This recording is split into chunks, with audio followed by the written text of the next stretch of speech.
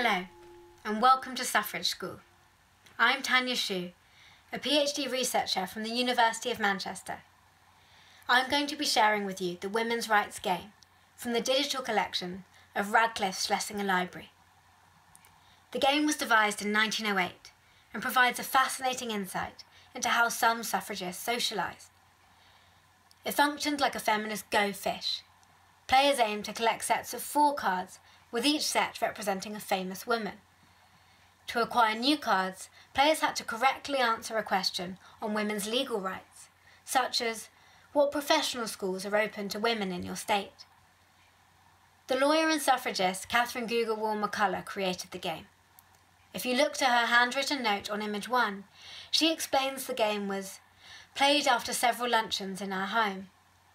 The hour presumably referred to her and her husband. The pair had been married by the female Reverend, Anna Howard Shaw, who you will see is named on image 14 of the game.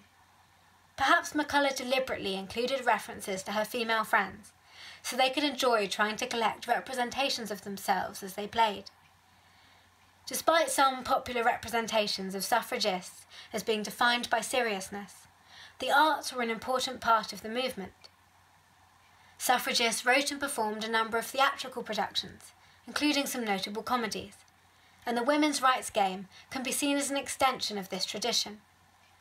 Historian Naomi Paxton has explored how suffrage theatre in Britain was used to encourage a sense of camaraderie and bolster spirits amongst fatigued campaigners. Perhaps McCullough hoped her game would serve a similar function for herself and her comrades.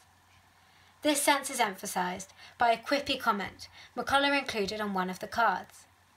In relation to the question, are women on boards of control of any of your state charitable institutions, on picture 55, McCullough wrote, women would be an inconvenience on such boards, if the members met semi-occasionally, only for dinner and a smoke. But if investigation was needed, and such boards really did anything, women would be valuable helpers.